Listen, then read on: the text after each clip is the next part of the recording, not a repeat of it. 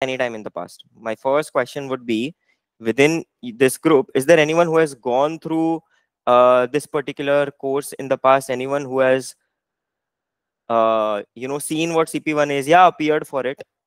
किसी के पास कोई भी background information, working non-working, it's basically for both. More likely possibly it's going to be for working folks.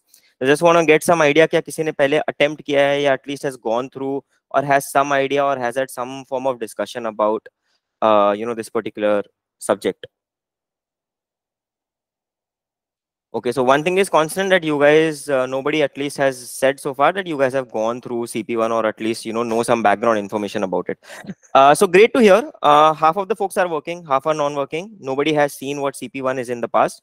And while we are taking this particular session, there are a few myths surrounding CP1. We'll crack each and everything as we kind of go ahead. Just to set context, want to give you this heads up that I want to keep it quick, simple. Don't want to spend a lot of time talking mostly about basics. Don't want to waste mine or your time for that matter talking about things which is not going to help the cause or add any sort of value.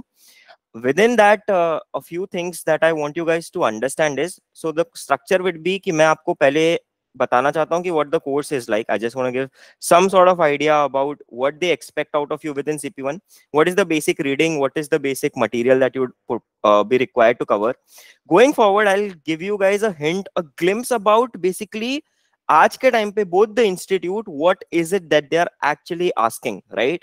So that of course is the thing that we want to cover. Agar aap logon ne, if anyone has gone through those two questions, those two are actually very recent question, the last term itself, last not this April term, but the September term. So those two questions are actually questions that had come in the last term itself.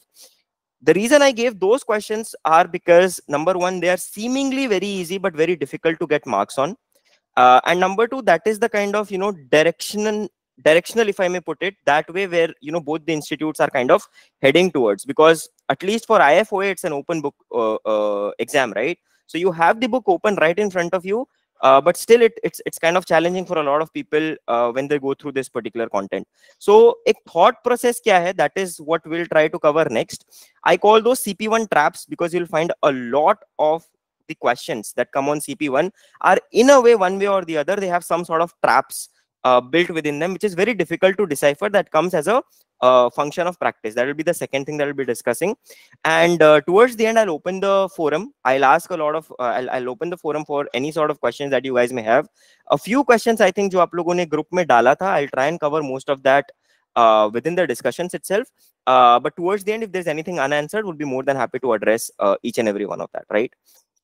So let's start with basically what CP1 is all about. So अगर आप course के हिसाब से देखते हो, CP1 lies somewhere exactly in between, that entire spectrum. कि आपका CT series, old CT या मतलब CS, CM, once you're done with that, the next thing, at least level wise, it's CP1, CP2, CP3. Then you have SP level papers and then SA level papers, right? So actually, I would say that the reason why it's kept over there is basically that ये एक foundational paper है, which sets the foundation for you to be able to do well with the incremental or papers that you're going to be going ahead with. It doesn't really require you to have a specialized knowledge of each and every field for that matter. Matlab, you can basically appear for it even without having any let's just say background information, even as a student for that matter. Or you can also appear for it while you have done with your CT level papers. You're actually in a working category, and at that particular point of time आपको लगता है कि this is going to be your first foundational paper, because a lot of learnings from this paper is going to be applied towards later on papers as well. So some basic information or some basic background, I would say, is definitely a prerequisite when you're appearing for CP1. Really freshers, let's just say someone who has just done nothing or someone who's just done CB1 and CB2, I don't really expect those kind of folks to be able to appear for CP1 because a lot of information is required. Having said that, agar aap logon ne questions dekha hoga, it is not something like your CM1, CM2 or CS1, CS2, jahan question paper agar aapne without any background information, if you look at the question paper, you'll be taken aback, क्योंकि वहां पे क्या हो रहा है आपको वही समझ में नहीं आएगा. There are different notations, there are different asks, the question is structured in a very different way altogether. जो आपका mathematics और statistics वहाँ पे लगता है at CMCS level paper, it's very difficult to be able to understand or comprehend what is required over there without some background information. But if you look at CP1 questions for that matter, you can easily skim through a few question papers. You won't end up being in a position जहाँ पे आपको questions क्या है वो समझ में नहीं आएगा. It's just that gradually over a period of time, you would need sufficient book knowledge and sufficient understanding of comprehension which is required in those papers so that you're able to do justice to the paper. Now, having said that, let me just quickly show you the entire content. And one of the biggest reasons why CP1 is severely dreaded, it's because of the fact that it's very vast. So if I just show you the content for that matter, just give me 1 second.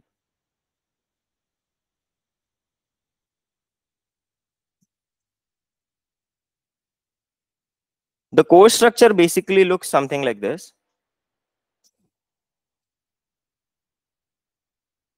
You basically have 38 plus 1. There's a chapter number 0 as well, and usse bhi questions aate hain. So there are total of 39 chapters that you're supposed to be covering up over here. I'm not including glossary over here. There are 38 chapters, and then there's a chapter 0, which is basically introduction. So there are a total of 39 chapters, which in itself is very huge, humongous. On top of that, certain things over here are theoretical, certain things over here are rhetoric, and certain things over here are let's just say comprehension inclusive. So आपको बहुत ज़्यादा comprehend करना पड़ेगा in order to be able to get going with this particular subject, right? Now, if I get cracking about the syllabus, if I divide it, the first one is very basic. It just includes very basic form of things. It's अगर आप आज इसको pick up करो, maybe by tomorrow you'll be able to cover up without significant difficulties. Part 2 is where actual study begins. So if you look at it, they have divided it beautifully into 3 categories. One is benefits, life, and GI, which are basically the 3 most forms of specialization that a lot of people do. So then you get some basic information about life, some basic information about GI, some basic information about pension. All these 3 form your foundation so that you can crack any sort of questions that may be asked about CP1. Because the entire premise, if I recall, CP1 is right there in between so that you can get foundational information about investments, finance, GI, life, pensions, everything, and everything is tested within this. Next, agar aap dekho part 3 and part 4, I can basically club them together and call them investments. So they have established a few products to begin with: bond, equity, real estate, all the different kinds of investment. And then they're talking mostly about investment as we're kind of moving ahead.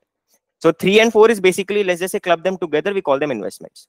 5 is data, which is kind of specialized. It will be difficult for me to, for someone who's working will probably understand what data is, what modeling is.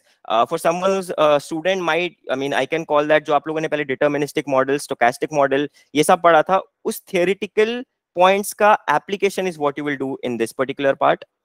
Next part is mortality, morbidity, expenses, contract designs, pricing. How do you do all of that? This is again a basic foundational area, if I may say.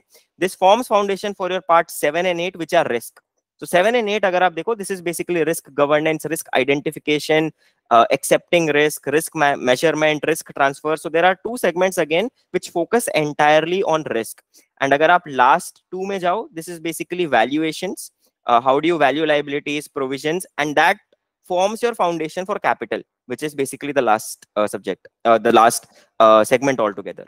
So these 10 segments, the way they have been bifurcated, it is to give you sufficient information about each and every item that you're supposed to know about as you're kind of moving up the order. Having said that, agar aap isko और subdivide करके, if you just take a step back, now, how is it different from other subjects for that matter? CMCS, it is different because there it was statistics altogether or mathematics altogether.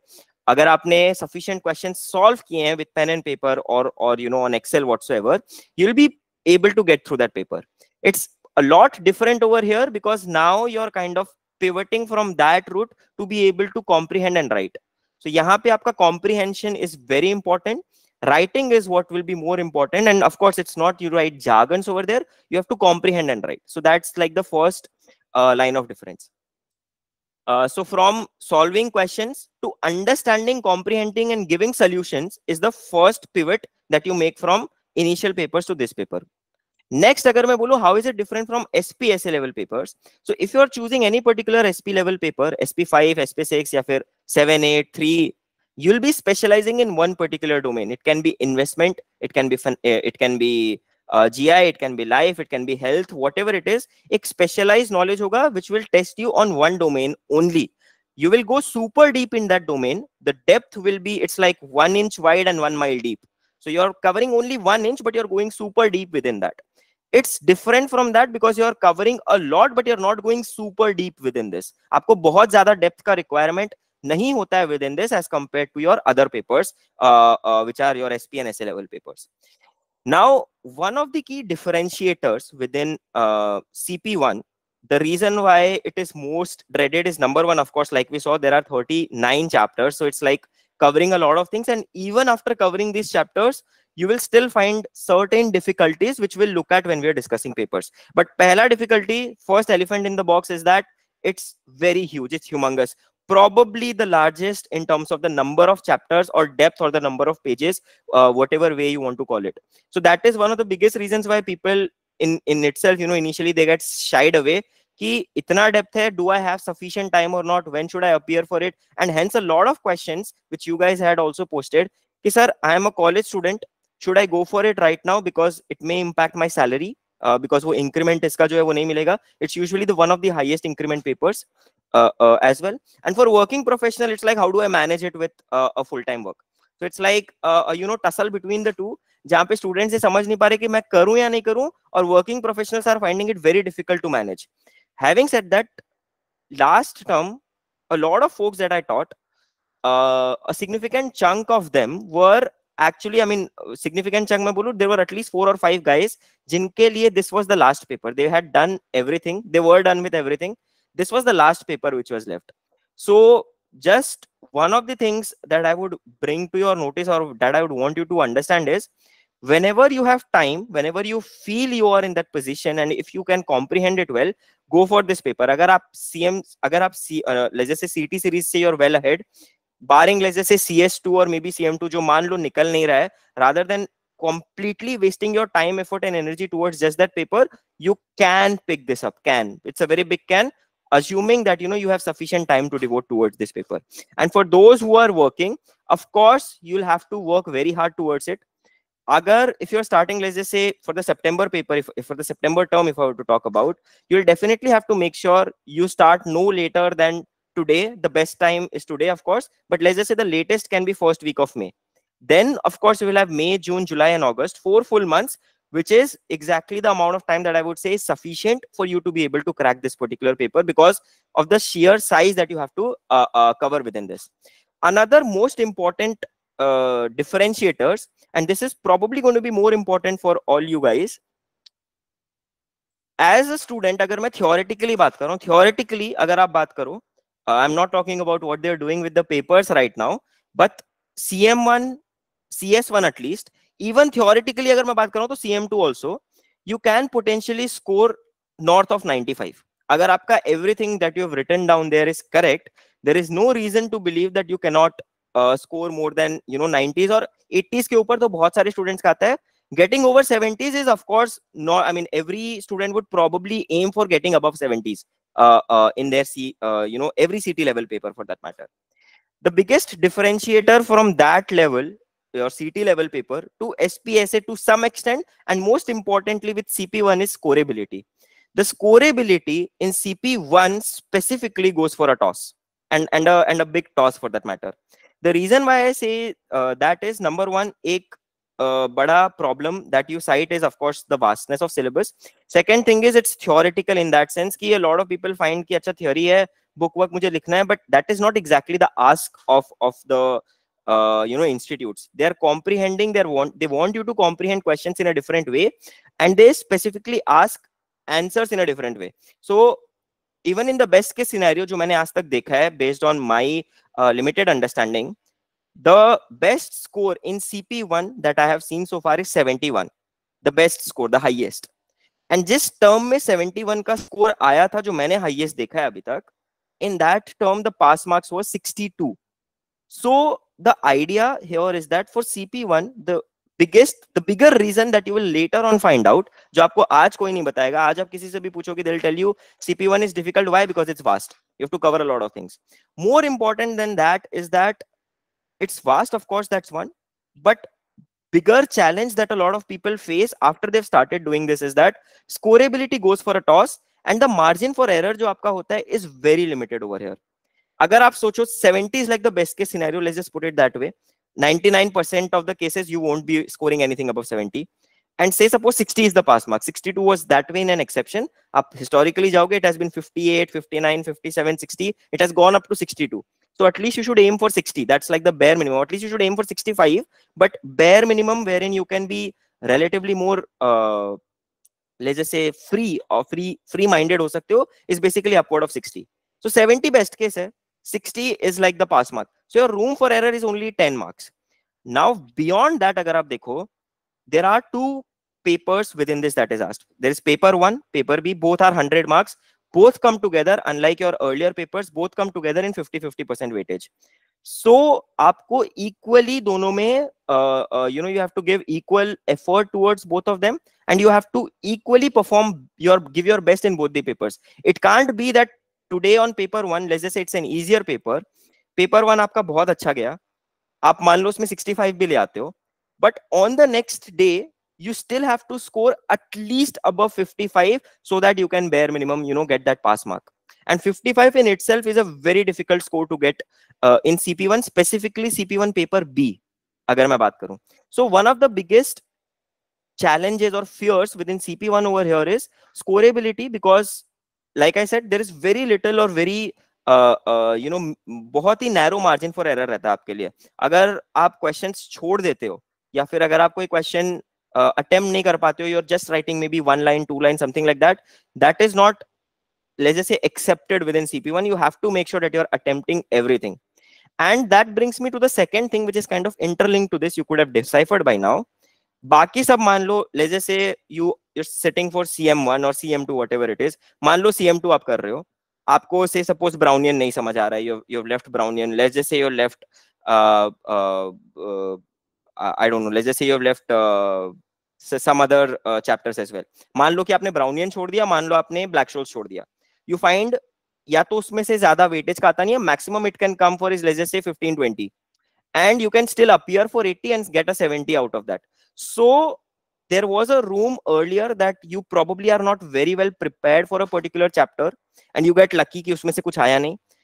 There was also this room that you could have left few chapters intentionally कि ठीक है ये वाला chapter मुझे समझ में नहीं आ रहा है, मैं इसको छोड़ देता हूँ, देखा जाएगा, I'll cover up the entire 90% with absolute ये giving your best, and you will basically try to do the best justice that you can with that particular learning that you have done.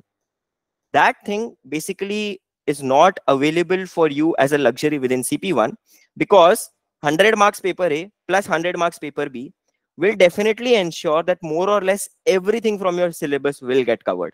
And within each and every question for that matter which they give, they will try to ensure that they ask different variety of questions. So for instance, last वाले term का जो मैंने paper दिया, that's slightly different.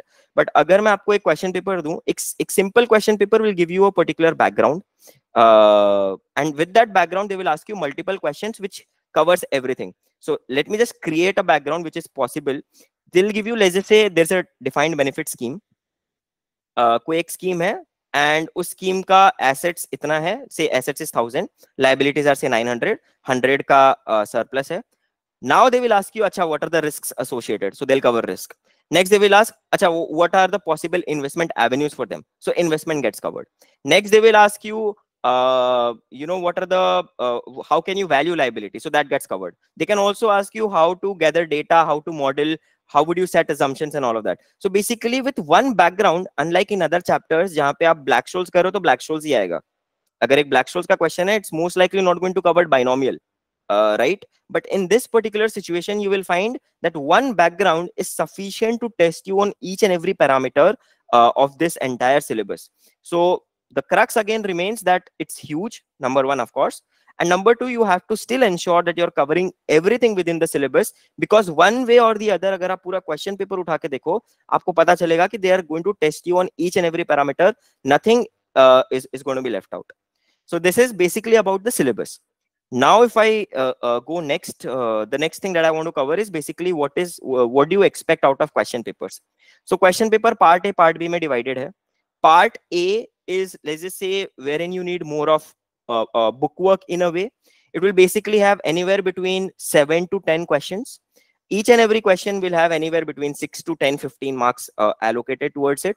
Within that, they're going to test you on different parameters. Question number 1 might test you on modeling. Question number 2 might test you on expenses and all of that. So वहाँ पे bifurcations रहते हैं. You get a lot of questions, and they basically test you relatively more theoretically in part 1, so that they can see that you've understood every concept well before you can proceed ahead in your journey. So that's the testing parameter for paper 1.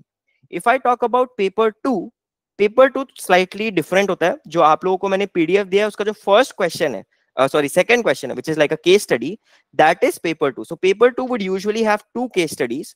The most ideal allocation is 50 marks each. So there will be one case study which will have 50 marks. There will be another case study which will have another 50 marks, and within that they're going to test you on a lot of parameters. So their comprehension becomes slightly more important, because you have to remain confined within the boundaries that are set by that particular case study, and within that case study you have to answer all of the questions that they kind of ask you. Agar main number of questions wise, if I were to talk about it, each case study would have anywhere between 7 to 10 questions. So you can expect anywhere up to 16, 17 questions. The mark allocation, of course, is again very volatile. Lowest can even go up to 1. The last time I think it was 1 or 2 marks as well. The highest allocation that I have seen is it even goes to 15 to 17 for a single question, right? So mark की variation बहुत ज़्यादा होती है, but testing parameter slightly changes between paper 1 and paper 2. Paper 1 is relatively more theoretical in that sense, and paper 1 में वो बहुत सारे, if I may say, they give you a lot of traps, and we'll try to identify those traps as we're kind of moving ahead. But that just gives you a perspective of, so I've checked off syllabus. I've checked off, the kind of question paper that basically comes from within this. Next, I just want to quickly show you a couple of question papers, a couple of questions for that matter. Don't really think a lot of background information, a lot of understanding of CP1 is needed for that. It's very open-ended looking question for that matter. So let me just quickly show you those questions which you would have received. And I want to get your understanding as well, ki how would you go ahead with those questions if they were to come in the question, if they were to come in the examination. So as we're kind of moving ahead, one of the key reasons why this particular question has been chosen is, and I'll show you that there are multiple traps which are incorporated with, every question paper will inevitably have a lot of traps, which basically requires comprehension, and that comprehension comes with practice. So part 1, I'll just quickly give a read. The government of a country with large oil reserves is setting up a fund to invest the proceeds of its oil sales for the long-term future benefit of the country. The government is looking for an advice on a number of issues relating to the risk and reward profiles of various investment opportunities. So that should give you a hint that it is based on investment. Now, of course, you don't have, pre-understanding of investments for that matter, which is fine. I don't expect that. But still, you will find certain misunderstanding in terms of conception. So next thing that they're saying is, there is a political pressure on the government to ensure that a significant proportion of the fund is invested in country's domestic markets itself. Now they're asking you, discuss the merits of domestic investment compared to overseas investment with respect to achieving this long-term goal of the fund. Can someone very simply, give me what this basically means? ये जो पूछ रहे हैं यहाँ पे, discuss the merits of government. Can someone simplify and tell this to me? Although I know it's very simple, but I just want to show you guys the mirror that what you understand about this question may not necessarily be true about what this question asks out of you. So just a directional, I just need a direction from you. कि question number 2 में आप क्या address करोगे? What is it that you will address? Advantages of domestic investment, correct? एक बार पढ़ के वही लग रहा है कि आपको इसमें पूछ रहा है what is the advantage of investing in domestic market as compared to something else. Now you'll be shocked to see what is it that they have, and it will come of course with practice. But let me just show you what the ask of this particular question Yes, it was September 2023 का question paper. Let me just show you the answer script that will tell you कि where was it that people ended up making a lot of mistakes.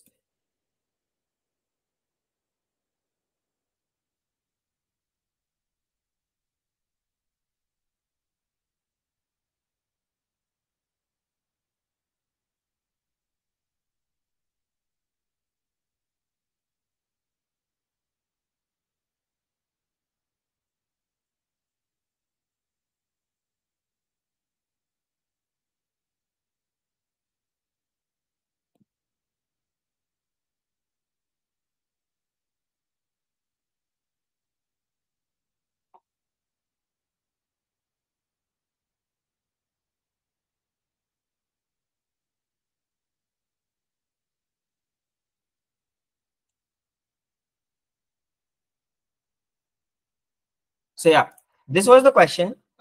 This was basically September question 8, and this was part 1, which is fine. Part 2, if you just look at it, what is it that they've given within the answer and just look at the allocations. First, they have given advantages of overseas. अगर आप question paper एक बार वापस देखते हो, the question basically had asked you discuss the merits of domestic investments compared to overseas investment. The answer, if you look at it, is totally different as compared to what you might otherwise think. They have given advantages of overseas, and then they have given multiple advantages why you should invest overseas, and that of course will come with practice ki diversification, increment, मतलब वो benefits. These are very generic in that sense, but they have given advantage of overseas, and then they have given advantage of domestic. And now if you look at the answer, yes, so if you look at this, they've said part 2 was not answered well, as well, with few candidates considering command verb and then looking at the situation from different angles. Now they have not basically spurred it out exactly, but exact mistake, I won't really call it a mistake. It looks very enticing that they're potentially asking you only the advantages of domestic. So it's very difficult to think that you're also supposed to give advantages of overseas. But that was one thing which got missed out by a lot of folks, as a result of which unnecessarily a lot of marks were lost. That was one. And I can show you multiple examples with a lot of other past papers wherein every term would invariably have a lot of these traps. So these traps will come from two things. You'll be able to address them better with two things. Thing number one would be wherein you're solving a lot of papers, and thing number two is comprehending better. So that better comprehension requires you to directionally move in such a way that you're solving a lot of these questions so that you can, equip yourself in a better way. अब इस question में क्या होगा, let's just take an example. से suppose आपने पूरा syllabus कर लिया है, you have learned everything, you have done everything, you see that particular question, you know what the advantages of domestic investment are because you have learned it, you write all the advantages of domestic investment, but the problem is आप 6 में से सिर्फ 3 का attempt कर रहे हो, because 50% of that was towards giving advantage of overseas and other 50% of that was towards giving advantages of domestic. So in a lot of cases what happens is comprehension in itself is not there, as a result of which people are either not attempting full question or are not giving sufficient points as a result of, or let's just say, which is prima facie a requirement in this question and questions like these.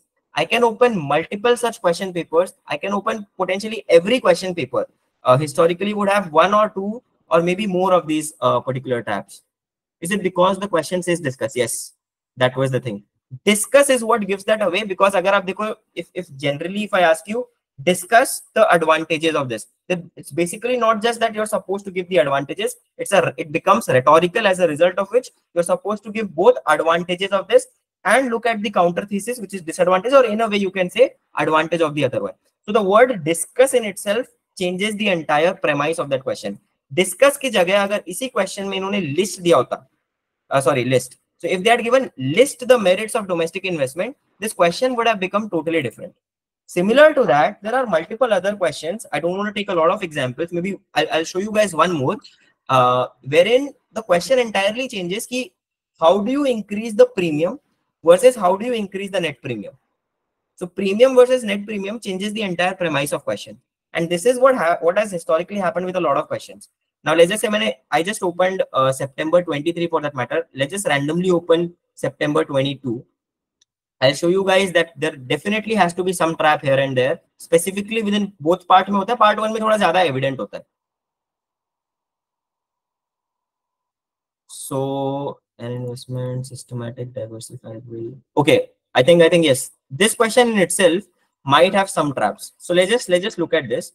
it says an insurance company. This is one good question. This is one good question. I remember. So this question says an insurance company has reviewed its pricing assumption. वो आपको assumption पढ़ना पड़ेगा, but for someone who is, let's just say, for the 50% working professionals, at least it will not be that challenging. Even for those who are not, it's not very difficult. You'll be able to understand the ask. आप plain पढ़ोगे तो भी आपको समझ में आएगा कि question पूछना क्या चाहता है. So it says an insurance company has just reviewed its pricing assumptions. Following the review, the company has revised its annual renewal expenses pricing assumption on one of its products to £60 per policy. The average annual renewal expenses for this product over the recent years have been £85 per policy. So what is it that they're saying? Let's just say you are HDFC Life, आप मान लो term insurance बेच रहे हो, आप कुछ revision कर रहे हो with in your term insurance, आपने हिस्टोरिकली देखा that your price, or let's just say the renewal expenses that you incurred was £85 for each policy. Now when you're pricing it for this particular term, आप £60 per policy लेके आगे जा रहे हो. So historically the expense was 85, but now when you're pricing it, what you will recover from the client, you're actually taking only £60 per policy. They're asking you discuss the possible reasons why annual renewal expense assumption has been set to less than the average over the last few years. So can someone just, it seems like a very plain question for working professionals. I don't think it'll be that challenging a question. What are the things that you can think of? Maybe just 2-3 points, which will obviously be right. I'm telling you, it's not that difficult a paper. It's not your CM1 जहाँ पे आपको a bar n 1:n का मतलब नहीं पता तो आप नहीं कर सकते. You can still understand, comprehend, and despite 4 months of rigorous study, you will get it either wrong, or you will only attempt 50% or 50. Let's just say 3 or 3.5 or 4 marks ka. So can someone just directionally tell me what could be the reasons why expenses were 85 per policy and you're taking 60? Just a few points.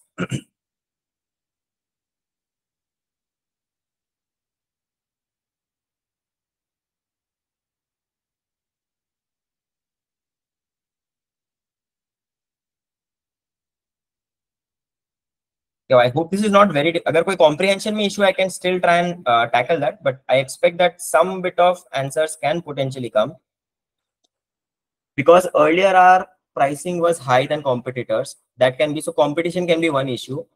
Maybe they have increased expend EXP on other products, so it can add reduce the premium amount because of competition. So you want to reduce the premium as a result of competition. So competition, let's just put it one bracket. Competition is one thing that a lot of people have checked out so far.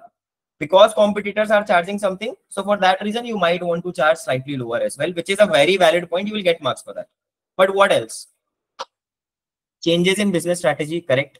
I'll give you that. That is also a possibility. For some reason you are changing your business strategy. Within that you can write, and once you study, you will find there are points that you can write, that you want to be a loss leader. A loss leader banke, you want to gain market share. That is a very good valid point which you can put within this, but directionally it is right. They have split expenses into renewal and other fees. That's directionally very correct. You're close in that sense that you've split the expenses. But let's just look at what the ask was. Now within this, there are a few traps which are involved. Maybe taking forward-looking approach in the pricing assumptions. Now that is the kind of answer that that you're looking for. If they are looking at forward-looking, that is one very good point. Past experience has changed. That is second very good point. So I'll tell you what, even for someone who is just a student, एकदम beginner को भी अगर मैं दूं जिसको English समझ में आता है और उसको पता है कि product का expense क्या होता है, he will also be able to write competition. Maybe a very valid point that comes after you have studied is regulation. बहुत सारे लोग regulation लिखते हैं because regulation एक chapter है. उस chapter में once you've gone through, you will find a lot of people will understand regulation and they'll say that okay, regulator wants you to put a cap on expense, because they put a lot of caps, commission पे caps रखते हैं बहुत सारी चीजों पे. So the second point that comes is regulation. Few people may write around data or something, and two things which usually get missed out is, number one, that it is talking about historical. So historically your expense was 85 does not necessarily have to mean that futuristically also your expense have to be 85. आपका last year you spent 85. Does not mean this year also you will spend 85, right? It can go down, it can go up. So one thing which surprisingly a lot of people miss out on is that the assumptions have changed, and within that you will learn gradually that there are a lot of points that can come once you've gone through the chapter कि वो एक चीज हो सकता है. And one bigger trap which was kind of left, and ये किसी chapter में नहीं है. This part which I'm just going to reveal to you is not a part of any particular chapter. It's basically just plain comprehension, and that level of comprehension will only come in one way when you're solving a lot of questions. So can someone try to, अच्छा मैं highlight करता हूँ and then tell me, can you give me a differentiation basis this? Only based on what I have highlighted, or let's just say,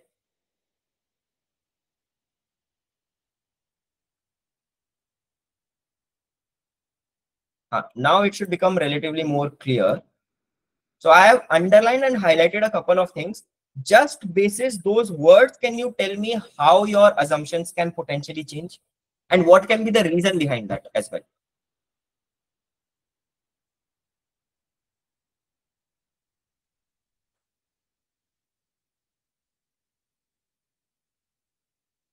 Exchange rate is fine. Sales is higher. Now, yes, now you have got the particular thing which was required, which is basically sales is higher than expected, as a result of which your per policy expense gets split across a wider variety, as a result of which your per policy, मान लो your, let's just say your expense is same, right? Your expense was 10,000 last year, your expense is 10,000 this year. Last year you sold only 1,000 policies, so per policy expense was 10. This year you're selling 10,000 policies, so your per policy expense is 1. So ultimately, if I boil it down, a good answer to this question and any other question for that matter, इसमें you have to be directionally very correct. You have to pick up one point within CP1. एक particular point को आपको पकड़ना है, and within that point, once you have grabbed it up, you have to give a proper comprehension so that you convince the examiner that you have comprehended the question well enough from all the angles. Now, if I just take a step back, how would I address this question, or how the examiners expect you to be able to address questions like these so that you can score full marks, or let's just say high marks, is that first you pick up your basic things जो आपने बोला regulation के बारे में, you pick up regulation and then maybe give that regulation might have changed as a result of this, and maybe give an example. Capping per policy has been brought down as a result of which that has gone. So you pick up regulation, give a description, and then you move ahead. Next thing you can say is that your actual expenses might have gone down. Last year your expense was high. This year your expense has actually gone down. So someone had said that assumptions might have changed, vision might have changed. So you talk about that next. So आपने regulation पकड़ा, next आपने expense को पकड़ा कि हो सकता है expense ही change हो रहा हो. Next, you do, when you're done with that, pick up something else. This something else will be per policy for that matter in this case. So you can pick up per policy and say that your number of sales that you envisage for this year might be much higher as compared to what you are envisaging the last year, as a result of which the allocation gets widened to a lot of different policies. Hence, your per policy expense is now going down. So this is another thing that you have picked up. Next, what you have to pick up is basically, let's just say your data has basically changed. Apne historically, there might be some error that you were doing. Now you have rectified that particular error. And then you can also talk about trends, that over a period of time, there might be a trend as a result of which it has gone down. Or you have gotten through better administration. You have maybe, let's just say, a very good point. You might have given some part of your admin cost to someone else. You might have started outsourcing for that matter. Now, why I'm telling all of these points is because a bad answer can be crafted despite incorporating all of these. Bad answer कैसे? वहां पे a lot of people, the mistake that they do is they typically talk about a few points within these, that okay, I've picked up this thing and they've spoken, but everything becomes very haphazard, rampant. कि आपने पहले per policy पे बोला and then you're talking about let's just say regulation, and then you're talking about your assumption data. Everything gets mashed up and it's very difficult to comprehend what is it exactly that you're trying to showcase. So within this, two things become very important. Number one is proper comprehension. कि आप question को all angles से analyze करो, which is a gradual process of let's just say the next 3-4 months. Second thing is presentation. Within presentation also you have to be very precise. It's not that you have understood it from all angles. Doesn't mean कि आप पहला point you say regulation and then you talk about assumption and then you talk about something and something. It should not be that way. So ideally, you have to work directionally. You have your efforts have to go in two directions. First is that you get sufficient technical knowledge, which when by technical knowledge I mean you should have comprehension of the entire book work. आपको पूरा book अच्छे से समझना होगा. Expense chapter, you have to understand it thoroughly. Every chapter for that matter, you have to understand thoroughly so that you can basically tackle this. Next thing is that you have to solve a lot of questions as you're kind of gradually going ahead so that you can get yourself out of these traps. In a particular question paper, what will happen is most of the students will definitely not pick up that per policy, and only 5 to 10% of the people, the top 5 to 10% of the people will actually talk about your assumption, your actual expense might have changed, and those administration point and the other points which are coming. 90% जो नीचे के 90% का मैं बात कर रहा हूँ, वो लोग सेम रिपीटेड पॉइंट्स देंगे. रेगुलेशन माइट हैव चेंज्ड, और you want to be loss leader, you want to expand, you want to sell it at a losses, which are valid points. I'm not saying they are invalid, they're wrong. They're by no means wrong, they're absolutely correct points. But you're just not covering enough to justify the 7 marks on table. For 7 marks, you need to cover different variety of points, let's just say 4 to 5 varieties at least, which we just discussed, and go deeper in all of that. Most of the answers, if you know someone who has attempted, if you just look at the comprehension that they might have done, they would have picked up these two and they would have written a page. एक page पूरा भर दिया होगा क्योंकि फटाफट type ही करना है.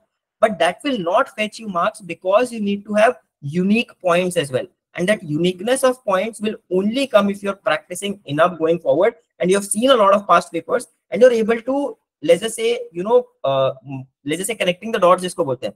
The moment you look at this question, everything that you've studied on expenses should come, your own comprehension should come, and the last chapters में जो questions आपने solve किए, everything should come. So ultimately what it boils down to is the final crux, which I will say before I open it up for question and answer.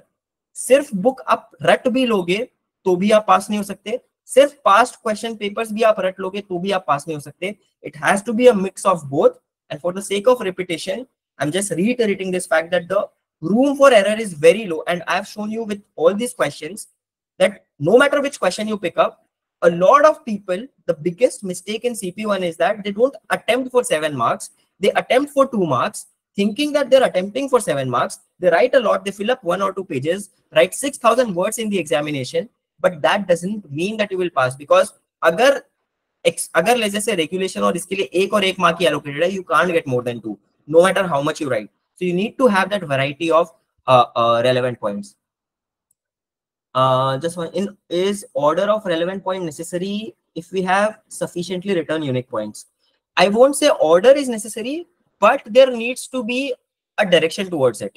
I have seen a question, I have actually seen one particular paper, not this question, wherein the candidate had covered more or less everything, but directionally it was so rampant that it became very difficult for the examiner to be able to understand if that guy has understood or not. As a result of that, all of your hard work goes into it. It doesn't have to be that you have to first pick up regulation and then pick up something else and then pick up something else. Not that way. You can start by mentioning that per policy and then take that, okay, sales might have increased, as a result of which allocation has gone up. But put a full stop and then move on. A bad habit is wherein you pick up sales and then you talk about, without completing that sales might have increased, you've said that sales might be a reason. And then you talk about, let's just say, outsourcing, and then you come back and say that the number of policies sold might have increased. That looks very off for that matter. So all the hard work goes into vain because of improper structuring. So structuring is also very important within CP1. So these are like the best practices which I just wanted to inculcate. As you're going ahead and as you're studying, let's just say, you need to be very, let's just say, how do I put it? Directional effort is absolutely required within this. आपको right direction में जाके इसको पढ़ना है. अगर आप सारा book cover करके एग्जाम में बैठते हो and God forbid but things don't pan out the way that you had anticipated, it's not because you didn't put in the hard work, but here you need to have a directional hard work. You have to be very directional, you have to be very thorough with all of these. And like I've said, मतलब आप inevitably आप कोई भी question paper मुझे निकाल के दे दो, maybe I'm not talking about 2005 wherein it was not open book, so a lot of book work might be asked, but last few terms you pick up any questions, every paper would have these traps. So if I divide the question paper, right, मैं question paper को अगर divide करता हूँ, there will be 40 marks which will be very easy, बहुत एकदम super plain easy. अगर आपने पढ़ा है book, even if you have not studied book, let's just say, आप open book है, even if you open on that day, वो 40 में से maybe 25 आप ले आओगे. And if you have studied it thoroughly, you can even get up to 30, 35 for that matter, in that particular segment. The next segment is where comprehension becomes a challenge. The questions like these. Here, this is the next 40% of the question. Here, you're not able to comprehend the key ask of the question. You're not writing sufficient unique points for that matter, which is required in this particular question. And hence, आप मान लो 40 में से maybe you're attempting only for 15 or 20. And that is the best case scenario I'm saying. I'm not even talking about you going absolutely off and maybe writing something which will fetch you a zero. उसको मैं हटा भी दूं तो भी you're only attempting for 15 to 20. And the last 10, 15, 20 marks, it can be very challenging sometimes, wherein people end up going directionally absolutely wrong in those questions. कि आपका ask A है and you're writing completely about B, and as a result of that you lose out on marks. And that is usually, you know, one way or the other, few questions will be like that. Ideal strategy for CP1 is where the first 40, anything below 32 is not justified. You have to get that 32 over there. If it's a straightforward question, you need to do justice to that.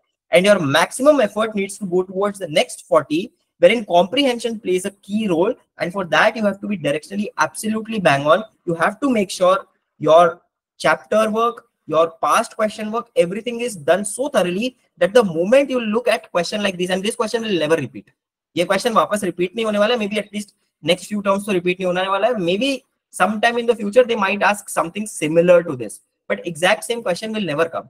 So unlike your earlier paper wherein, you know, a simple same kind of question with, you know, instead of option ka premium being 19.2, they will ask 20.2 and volatility ko 20 से 30% कर देते हैं. It's very different over here. They won't change the expense की अच्छा 65 85 को 50 40 करके they won't give the same question. But comprehension that you carry from this question needs to, I mean, at the back of your mind, you need to have mind maps, and then you need to be able to ensure that, you know, you're covering everything holistically, which you can apply when the question comes, which are on similar ground, but not the same. So that is your, you know, directional effort that needs to go towards it. And now that we have covered so many things, but if you look at this particular question as well, ultimately what I wanted, what it boils down to is, because you have covered significant paper 1, paper 2 में इस type का question आएगा. I don't think that anyone would find challenge understanding what it is asking you.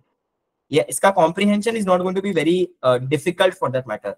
The real difficulty that arose in this particular paper was with these 3 questions.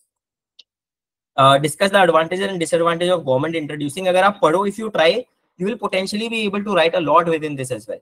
But again, one thing that gets missed out on this particular question is that people practically, मान लो project ABCD about solar, about large farm, tidal, they can write, you can basically write a lot of general points, right? कि solar में क्या हो सकता है, maybe during bad weather you don't harness sufficient solar power.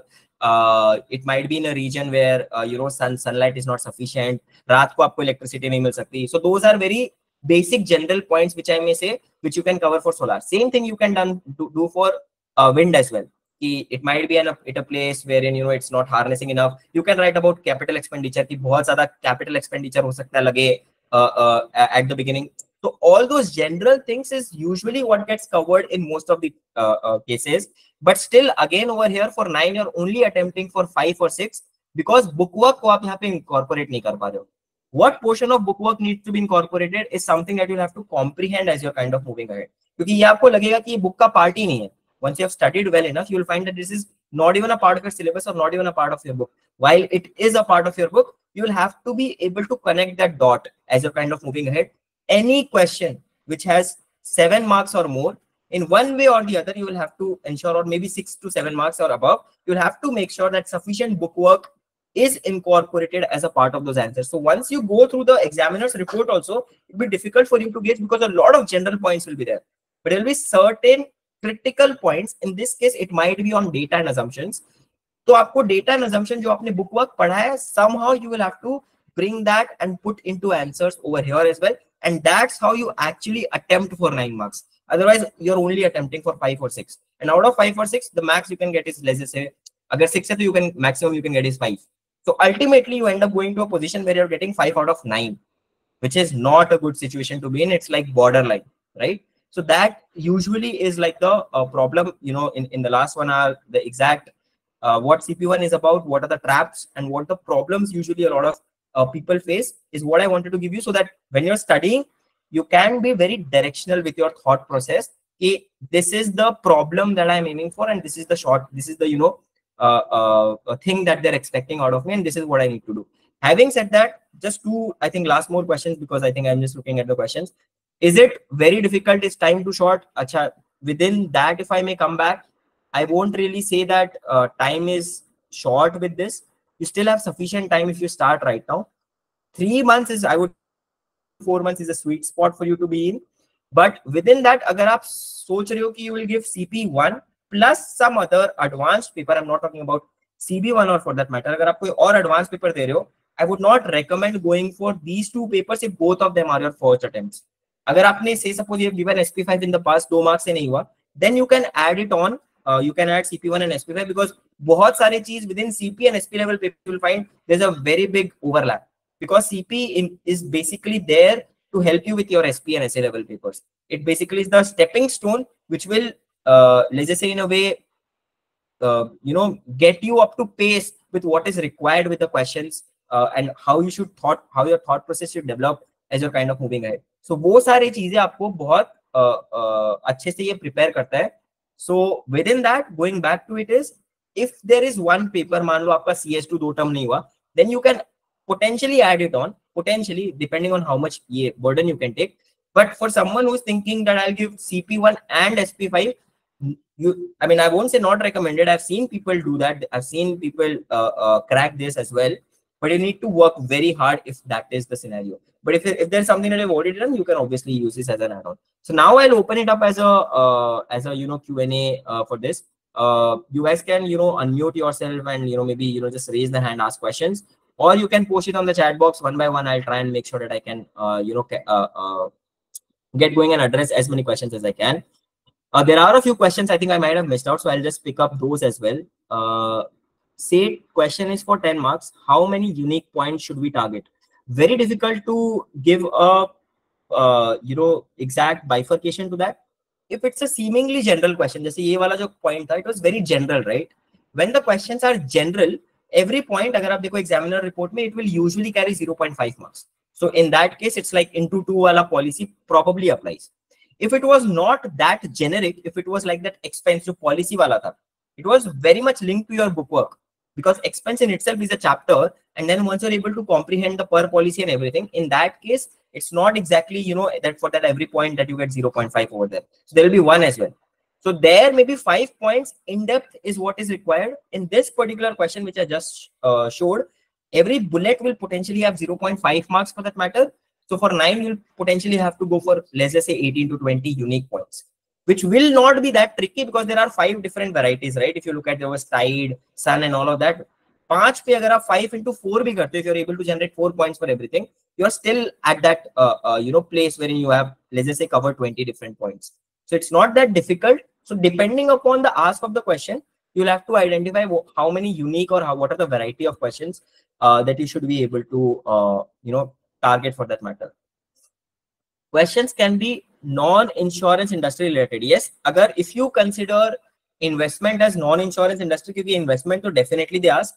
2 of the most, let's just say, coveted fields that they usually ask is basically climate change.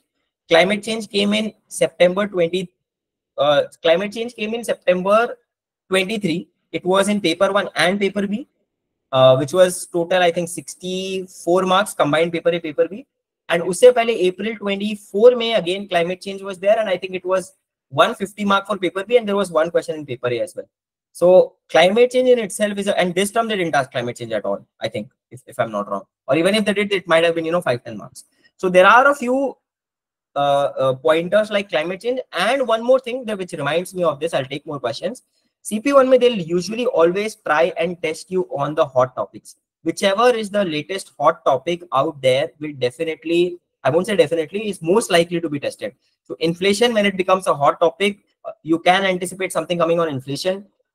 This term, if I'm not wrong, there was one question which came on gender pay gap. And if you look at it, just 3 or 4 weeks back, IFO had published a full stack on gender pay gap. They had published a material. So gender pay gap, because it was a hot topic in US and in UK, and something which was rhetorical, as a result of which question came from that as well. So they try to test you on the recent hot topics, but of course the questions will be curated in such a way that it will have some form of link into your actual chapter for that matter, which is what you need to be able to crack. Questions can be ye ho gaya, bhaiya, I'm finished with my final year exam and searching for jobs, and I've left with CB1 in core series. I'm getting confused Should I appear for CP1 and club CP2, CP3 paper, or appear for CP1? Kanishk, this of course you'll have to. I would say you'll have to. I can't give a blanket answer to this. I would, if I was in your place, I would say that, see, CP2, CP3 are relatively easier papers. CP3 I would say as an easy paper. CP2 you will get to pace with that while you're working, because a lot of Excel is required over there. Usme bhi 100 into 2 is the bifurcation, but usually one of the questions, usually paper 2 is much easier over there. So scoreability kind of doesn't go for a toss. So CP2 as a paper, you can take up with your employment as well. Usually I would suggest that, CP2, CP3 agar aap khali bhi rakhte ho, at least in your first year of employment, you can get it done. In the first term or first year, depending upon your year, you can get that done, because you're not pausing your, let's just say, journey as well. Aap consistently us pe ja rahe ho, and at the same time, you're not compromising on your work as well, because when you're starting off with work, first 6 months to first 1 year, at least the first 3 months for that matter, will be usually a little grinding, because that's an entirely new premise for you. So in that situation, agar aap first term of your work, whenever you're doing it, for that you can potentially keep one of these two papers open. And if you feel that you can handle the pressure of both of them because you have sufficient time right now, in that case you can take CP1. But yeah, agar aap CP1 kar lete, it will be a big, let's just say, burden which will be taken off your shoulders. Because then later on, of course, you will identify. And one of the questions which I keep getting is, you won't get that increment and all. This is only directed towards folks who are aiming to, let's just say, qualify in the next few years. Once you get qualified, everything kind of, it nullifies. Once you're qualified, it gets nullified. And once there is, let's just say, a correction, because your pay usually is a function of two things. It's a function of your papers and a function of your experience. Yes, even if you qualify, मान लो सारे papers करके, if you're starting going as a fresher, you won't get that number which a 4-year qualified actuary is getting, right? But once you have, let's just say, hypothetically speaking, आपने सारे questions, आपने सारे papers college में खत्म कर लिए, you're getting in the system, you'll potentially get what a fresher is getting. But within 4 or 4.5 years, with that, 3 to 4, 5 years of experience, you will find that, your delta जो है with a qualified will actually get nullified. It's my understanding based on interaction with just a few folks. Does CP1 require knowledge of past paper as CS, CM, CB? To a certain extent, yes, it helps. See, I just showed you a few question papers, right? It basically expects that you have understanding of those products. It basically expects that you understand what different life products are. And it basically also sets you, like I said, it's a stepping stone so that you can be at pace with the question or the papers that are there to come in the future, right? For the next papers. So an ideal situation for a student would be bare minimum apne CM1, CS1, and maybe CM2, at least these three papers, with maybe CB1, CB2. I don't count them as, very important papers for that matter. Once you have done with these 2-3 papers, at least this is like the bare minimum, then you can start thinking, can I go for CP1? Without that, it's not really a point. But of course, this can't be applied as a blanket, because I know a few folks जिनका CS1, CS2 नहीं हुआ है, CS1 नहीं, CS2, CM2 नहीं हुआ है, और बाकी सारे papers हो गए. So they have of course gone for CP1 and as well as and completed. So it can't be a blanket. It's usually, let's just say, mostly applicable. And for that candidate, जिसका मैं बात कर रहा हूँ, he was from a non-actuarial background. He started off with his actuarial in his job because he somehow got an actuarial job. Gave CM1 and CS1 जो हो गया था in the earlier regime as well. And CS2 or CM2 he found difficulties because it's very difficult to manage with a full-time job. So he cleared all the advanced paper, everything is done, and I think right now he's potentially left with just 1 or 2 CMCS papers. So that variety will also come, but I would rank them as outliers. Any numericals expected in CP1? I've never seen any numerical come ever in CP1. In SP and SA level papers, you can still find numericals. There are no numericals that I have practically seen in CP1. It can give you numbers. I'm not saying they won't give you numbers, but they won't ask you to, it won't be that calculate this ratio or calculate the premium. It won't be there. They'll give you premium and then they will ask you, अच्छा इस premium से बताओ आप क्या कर सकते हो. So they'll always test you on comprehension within CP1. It will always be writing based on what has been asked till April 2024. This paper is purely theoretical. In a way, I would say, like, based on this discussion, आपको अब समझ में आ जाना चाहिए, it's not purely theoretical, it's pure comprehension. So a lot of comprehension is required within this, so that you're able to understand the core ask, and a lot of questions can be tackled even without, let's just say, कुछ एक question जो हमने देखा, you don't really, I could show you those question papers freely without even, you having read through the entire material. So it's not that comprehension is any day more important than theory in this particular segment. Agar, see, if it is an open book and they ask you theory, of course everyone will pass, right? So comprehension is what they'll test you on. That's that. See, question is for 10 mark. I will address that. So I think it was that question. So all right, guys, I think these are most of the questions. Achha, एक second. Wait. Can you give me number of hours, weeks required to cover reading material and then past papers? I would say at least you shouldn't. Okay, very. I don't want to say to each their own. To each their own is of course a blanket. Is of course a blanket statement. But if I may say, you should ideally be spending. Let me just wait. I'll just quickly show you one thing. I think that might end up making comprehension slightly more easier. You will have to make sure that and you have to directionally go in the right way, which you will have to find out by yourself. But if I may just show you one thing.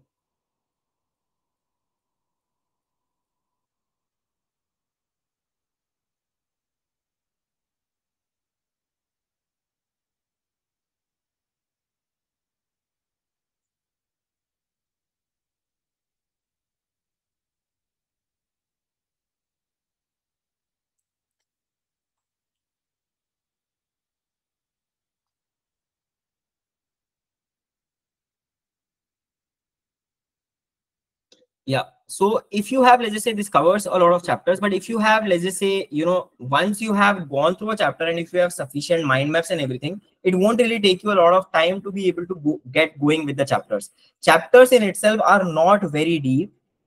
You need to understand those chapters, but more important than understanding, or a lot of people I've seen, they spend days just reading the material. That's not going to help your cause in any way whatsoever. आप material पूरा रट के भी क्या करोगे? Material तो आपके पास exam day में भी खुला रहेगा.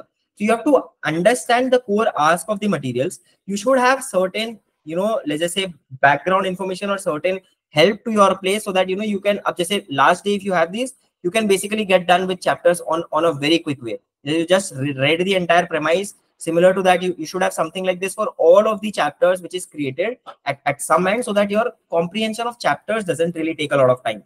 So chapters pay, in an ideal scenario, if I were to talk about it, 38 chapters. For each chapter, I won't say on an average you will require more than 2.5, maybe 3 hours. Yes, some will require 5 hours as well. Some may require less than 2. So on an average, I would say that 3 hours is what is required. So to cover the entire syllabus, it will take you somewhere close to 100 odd hours, 100 to 105, maybe, let's just put it that way. But while you're simultaneously solving for this, or while you're simultaneously reading, your idea should be to solve as many questions as you possibly can at that particular point of time.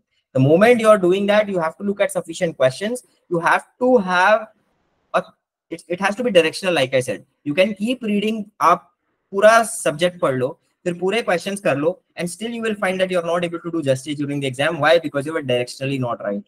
So ultimately, it boils down to how much of ours will be a difficult thing to address. But on an average, if I may say, every chapter core reading will not take you more than 2.5 to 3 hours on an average. So 100 hours goes there, and another significant amount of effort and energy needs to go towards those chapters, those questions. Sorry. So आपको questions बहुत thoroughly examine कर रहे हैं. You have to solve a lot of questions like that, and you ideally you should also be creating your own, let's just say, maps, or your own mind maps, or your own let's just say theoretical notes, so that you have sufficient material available readily and handy with you, which you can utilize for your examinations. That is also one thing that you should be prepared for. So if I may say, total number of hours, it'll probably be somewhere, let's just say, bare minimum should be 200 to 250, and a sweet spot would probably be up to 300. 300 se zyada, I don't think it is required, and that's like the total. So if you spend like 3 hours a day for the next 100 days, or 2.5 hours a day for the next 120 days, that is what is required out of you. Initially, comprehension thoda weak hoga. Initially, you might not get a hang of a lot of things. a lot of questions might seem like acha ye to ye pooch raha hai, but once you go direction and once you're able to get a crack of things, the next time you will find things are not as difficult as you initially thought them to be. Is it become better in understanding when the person is working? I would say yes, to an extent, because मान लो if you're working in life domain and I give you certain, solvency related questions, a question that comes from over there, what is free capital and all of that, how would you price, and specifically with data and assumptions. Data assumptions, and ये अभी मैं cover नहीं किया because it's slightly theoretical, but people with working knowledge, they find that data assumptions modeling, it is very much linked to what they're doing, very much linked to their original sort of work. And data assumption model is kind of a, let's just say it's like the it's something which is usable everywhere. You can use certain points from over there, apply to a lot of your questions over here and get going with that. So वो understanding आपको बाद में आएगी, of course, but to a certain extent, yes, I would say it will do you some help, maybe 5-10%, but not a lot.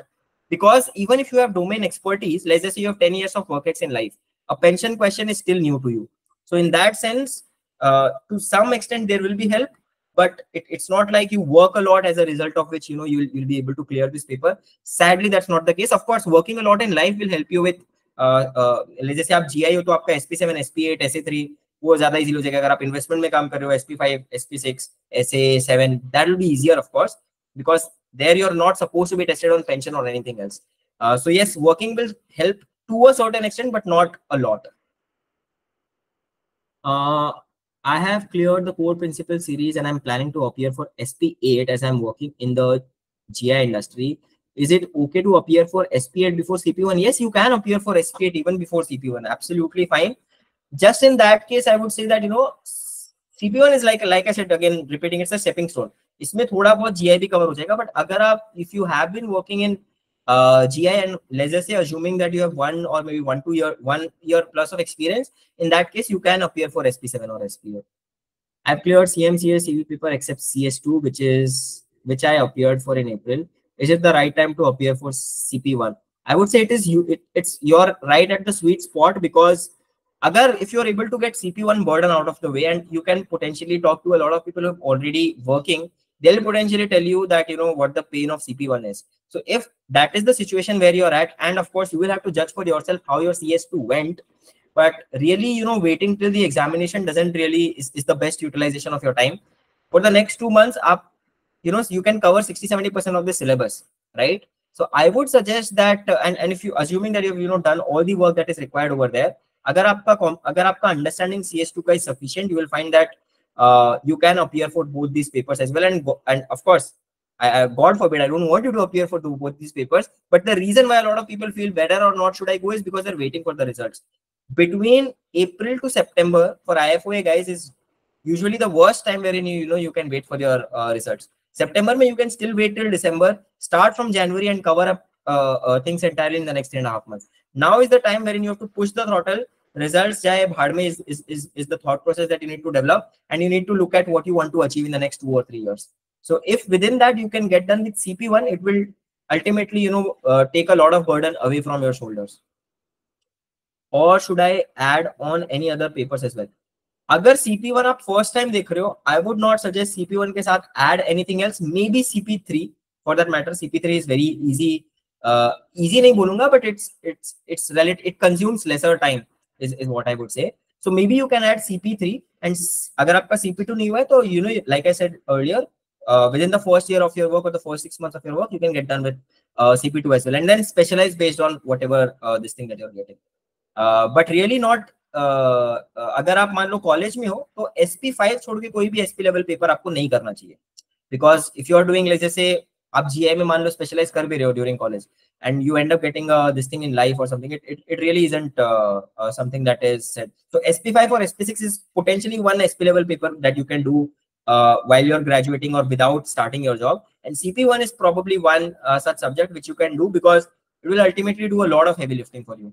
I myself, just to give you a context, I started teaching back in 2015. I started actuaries also back in 2015. I did my first 6 papers I started in June of 2015. I gave my ACET, gave papers, and then I was working as well. There was some, I was actually doing chartered accountancy as well. So मेरा internship चालू हो गया था. So first time I gave a few papers, but next couple of times I didn't give much.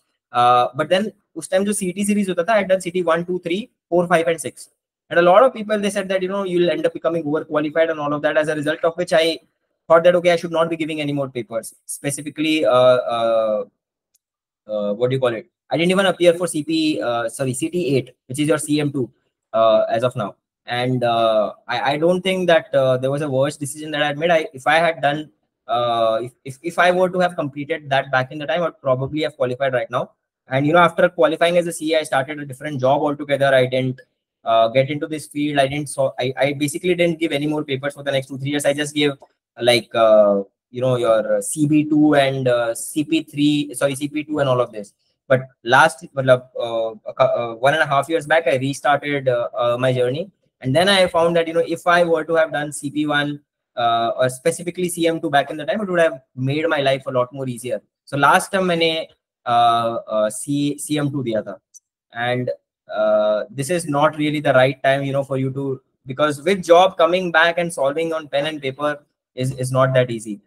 So ultimately, what it boils down to is, it is suggested, of course, don't complete everything. It's not even suggested, not even possible for a lot of folks, but be very comprehensive about what is the heavy lifting that you can get done as early as you possibly can.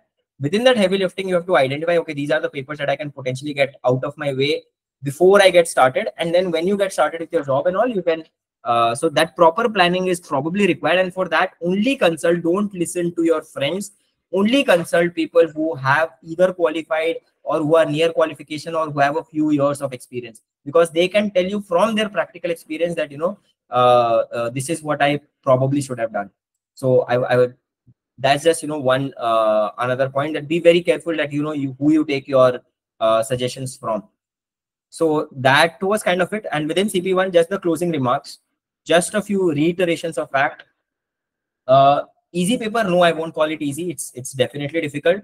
Doable? Question mark. Yes, of course it is doable. Is it too early to start? Is it too late to start? I won't say it's early or late. If you have done, if bare minimum for a folk is to be done with CM1, CS1, and maybe CM2, these 2-3 papers at least. For someone who's already appeared for SP level papers as well, because those folks also kind of appear for CP1. A lot of people you will find have CP1 as their last paper as well, because it becomes a dreadful experience later on. And ultimately, it's about that comprehension which comes as a practice. So it's not that difficult. It's just that your efforts need to be directional, specifically in CP1 and of course in other advanced level papers as well. But CP1 में ज़्यादा direction ज़रूरी है, क्योंकि advanced level papers में your experience will help. And you have to just appear for 100 marks paper. Here you have to appear for 200 marks paper, and both the papers will not be easy, and both the papers you have to give your best. The margin for error is less than 10 marks in 2 papers combined. उससे ज्यादा का आप mistakes afford ही नहीं कर सकते. And like I've showed you, अभी मैंने दिखा दिया, it might look like अच्छा ठीक है ये कर. The moment it comes in your exam and that 7 marker you have to appear and complete that in less than 12-13 minutes, at that point of time, cracking those codes is only possible if you have done sufficient homework. Otherwise, exam anxiety, or even if you're not anxious about exam, the time constraint over there is itself sufficient for you to be able to, you'll have to think 2 or 3 times whether or not I'll be able to complete it. So directional effort is what is absolutely required within CP1. You can keep reading the entire material from today till the exam, still not do well. You can keep solving all the questions, still not do well. It has to be well directed. And only then you will find that, your efforts will become effortless and you'll get better results out of that. So that was all that I had. I think I've answered all the questions as well. Thanks a lot for joining in on a Saturday morning. And I hope I was able to, be of some help. And yeah, wish you guys all the best for, whatever papers you are going to be appearing in the, next term or terms going forward.